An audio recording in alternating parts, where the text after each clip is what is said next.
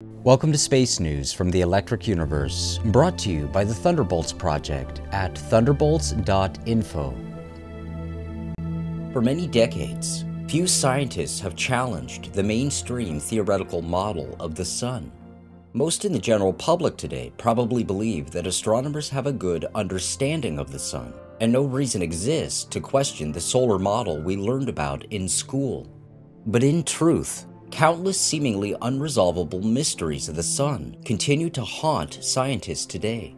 Is the electric universe the key to a new and better understanding of the Sun? Here's Cameron Mercer with the Thunderbolts Picture of the Day managing editor Stephen Smith as they provide a brief introduction to the electric sun theory. Over several hundred years, astronomers studying the Sun have amassed a laundry list of anomalies. But these apparent contradictions arise only if the solar system is electrically inert. Take into account the Sun's electrified environment and its connection to galactic currents, and the anomalies disappear. Well, the general premise is probably thousands of years old that we could be living in a dynamic solar system where electricity plays an important role. But it's only been in, say, the last 100 years that scientists have given serious credence to the possibility. And since electric universe theory assumes that celestial bodies interact through conductive plasma and are connected in circuits, the Sun is also assumed by electric universe theorists to be electrically connected with the galaxy as well as Earth. So the Sun can be thought of as an electrically charged object seeking equilibrium with its environment, and the charges flowing into and out of the Sun increase and decrease to the point where it releases plasma discharges called solar flares or coronal mass ejections. And sometimes it doesn't display any sunspots or any major coronal activity at all.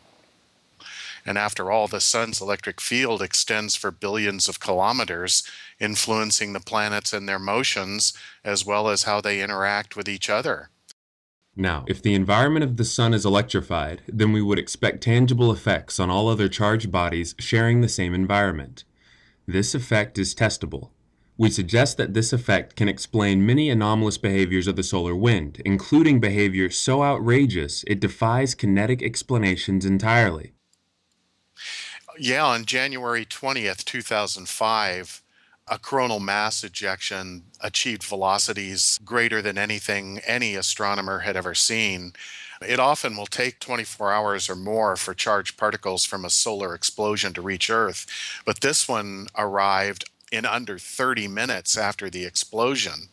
So energies to propel a proton storm 96 million miles to Earth in just under a half an hour is pretty unbelievable. That's an incredible amount of energy. Back in the day when NASA scientists were talking about this, one of the quotes was, "For reasons no one understands, these fields exploded, unleashing as much energy as 10 billion hydrogen bombs."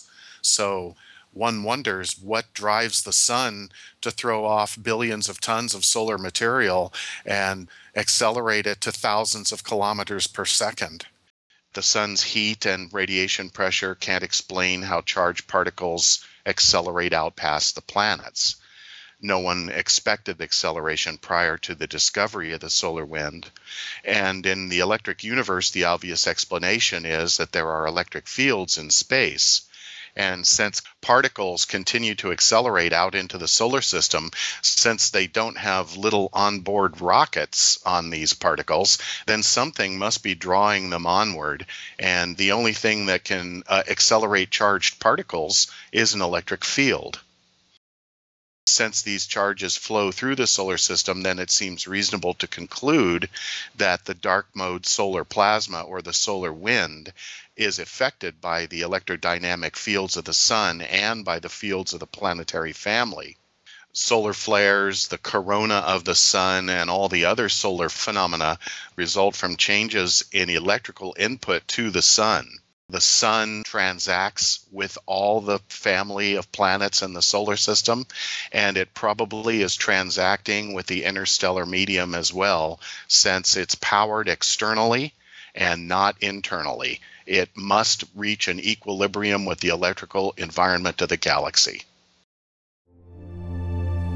For continuous updates on space news from the electric universe, stay tuned to thunderbolts.info.